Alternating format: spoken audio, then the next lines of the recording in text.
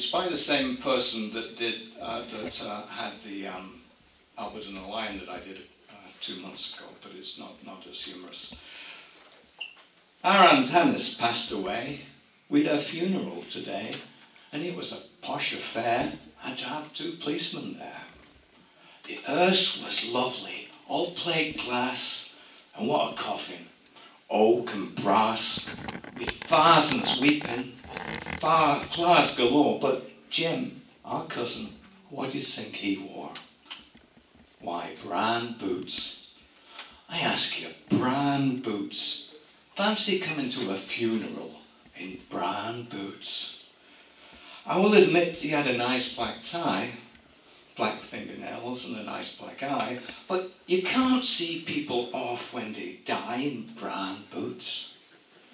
And Aunt had been so very good to him, done all that any mother could for him, and Jim, her son, to show his class, rolls up to make it all a farce in brown boots.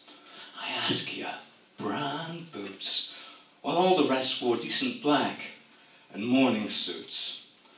Aloni didn't seem so gay. In fact, he cried best part of the way, but straight, he regular spoilt our day with his brown boots.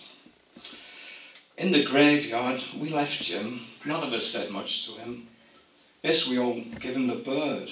Then, by accident, we heard he'd given his black boots to Jim Small, a bloke what had no boots at all. So, perhaps Aunt Hannah doesn't mind. She did like people who were good and kind. But brown boots, I ask you, brown boots. Fancy coming to a funeral in brown boots. And we could hear their neighbours all remark, "What, him Chief Mooner, what a blooming lark. Why, he looks more like a bookmaker's clerk in brown boots." That's why we had to be so rude to him. That's why we never said, "I would do" to him.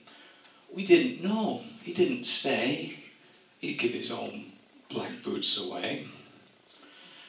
But brown boots, I ask ya, brown boots, while all the rest wore decent black and morning suits. But someday, up at heaven's gate, poor Jim, all nerves, will stand and wait, till an angel whispers, "Come in, mate, where's your brown